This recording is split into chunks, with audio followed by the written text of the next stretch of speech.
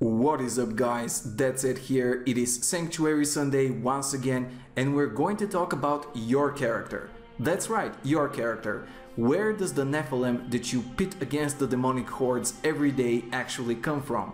What are the origins of the barbarian or wizard or demon hunter? Let's find out. This blasted region was once home to the many barbarian tribes and their beloved Mount Arreat, site of the World Stone. In the course of the World Stone's destruction, half of Mount Arreat's bulk exploded outward. Now all that remains is a massive, smoldering crater in the earth. The after effects of the World Stone's destruction have left a terrible mark upon the realm. Demonic corruption now runs rampant, threatening both man and beast.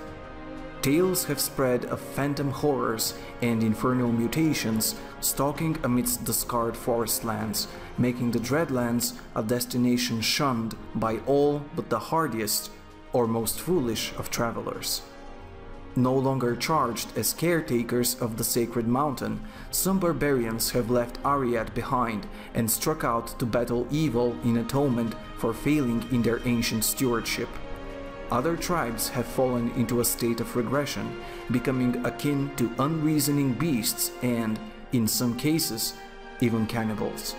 One of the only civilized sites left in the Dreadlands is the fortress known as Bastion's Keep. Built long ago by Corsic, son of Rakis, the keep now stands as a bulwark between the violent tribes in the north and the civilized lands to the south. The brave soldiers who guard its walls remain ready to confront any foe, human or otherwise, who might besiege them. And while not native to the region, the secretive order of warriors, known as the Demon Hunters, has chosen to make its home in the harsh and unforgiving Dreadlands. The abundance of demonic creatures and mutated beasts provides a wealth of training opportunities for the Demon Hunters to hone their deadly skills. Ivgorod is a land steeped in tradition and mystery. It is known as the City of the Patriarchs, and the religious oligarchy rules with an iron fist. The religion of Ivgorod is known as Saptev and is devoted to the worship of 1,001 gods and goddesses. This rigidly complex system controls and informs every aspect of Ivgorod's society. The exotic civilizations of Ivgorod once held sway over surrounding lands, such as portions of Ansteig and the northern deserts of Aranok. It is fascinating that some of the ancient rulers of Ivgorod are interred beneath the Valley of the Ancient Kings, but due to Rakis' crusade, the power of this land was broken. Now all that remains of this once great civilization is its snow-capped capital. The monks of Ivgorod are rarely seen outside of their predominantly isolationist kingdom. Secretive and reclusive, these holy warriors undergo intense mental and physical training to hone their minds and bodies into living instruments of divine justice. The immense, teeming jungles of Toraja span most of the southwestern expanse of the eastern lands. Even to nearby Kyrgyzstan, this region is a strange and exotic place, filled with vibrant and dangerous flora and fauna that cannot be found anywhere else on Sanctuary. The verdant Torajan rainforests have cultivated many ancient civilizations, many of which have been lost to the annals of time. The reclusive Umbaru tribes of the Teganze forest remain the exception. These groups are said to engage in a highly ritualistic style of warfare in which prisoners willingly submit themselves as sacrifices to honor the revered spirits of the rainforest. The Umbaru's overriding belief is that our world is merely a curtain that veils a true reality called Mbuiru Eikura, commonly known as the unformed land. One might ask, how do Umbaru know the unformed land exists if it's hidden from mortal eyes?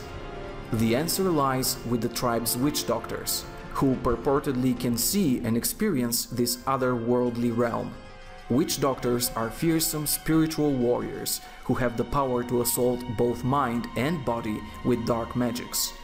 It has been reported that some witch doctors even possess the ability to summon risen dead to serve them. The swamplands, or as they are otherwise known, the wetlands, are located in the far east of Sanctuary. The sea envelops them to the south. The legendary lost city of Ureh, the Light of Lights, lies in the west, and the dry steppes stretch to the north. It is into the swamplands that the Crusaders ventured after the founding of their sacred order. In those unwelcoming depths, the Crusaders seek to purify the Zakarum faith that Akan told them to hold dear.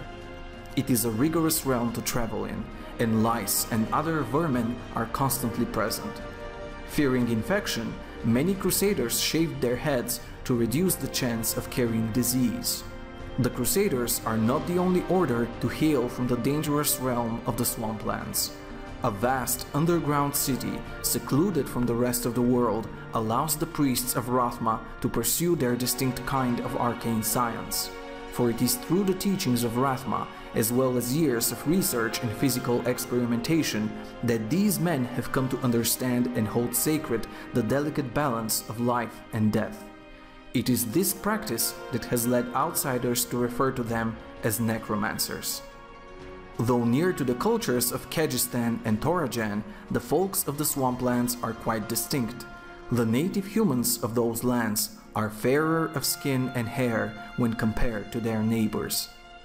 Xiansai is a mountainous island nation found in the frozen sea at the roof of the world. Due to the isle's insular nature, the Xian have developed a highly distinct culture, devoid of major foreign influence. The kingdom distanced itself from the Sin War, the Mage Clan Wars, and other notable conflicts, but it has seen its own share of civil strife. Historically, many of Xiansai's internal wars have originated from the political maneuvering of the great families that hold sway on the island. These wealthy trade groups are said to be constantly competing with one another for influence and power. Each one of these families controls a specific aspect of the kingdom's economy, from its robust fishing industry to the mining of precious metals and gems in the towering Guozhi mountain range. Xiansai's religion is a confounding one, boasting a complex hierarchy of gods that even the kingdom's priesthood has never formalized in any accepted manner. However, it is important to note that this system of belief has not dissuaded the Xian from practicing magic. The nation's isolated mountains are in fact littered with arcane repositories and an untold number of lost enchanted artifacts that suggest magic has been a part of the culture for millennia. Today, mages from Chaldeum's Ishari Sanctum visit the island every few years in search of young prodigies they can take under their wing and tutor in their specific vocations. Those Xian who return to their homeland as full-fledged mages are highly sought after by the great families to fill the ranks of their personal armies. And so ends this week's Sanctuary Sunday. I hope you enjoyed the short tales of the places the Nephilim call home, and you appreciate the immense journeys that all 6 characters have undertaken. Once again, I'll end on a question. Would you like to visit one of those places in a future Diablo game, or in the case of the Barbarian, revisit them and see how they've changed? And if so, which one would you like to visit the most? As always, if you liked the content, I would greatly appreciate your subscription to my channel. Keep in touch with the Twitter and Facebook that I link below, and I'll see you guys next time.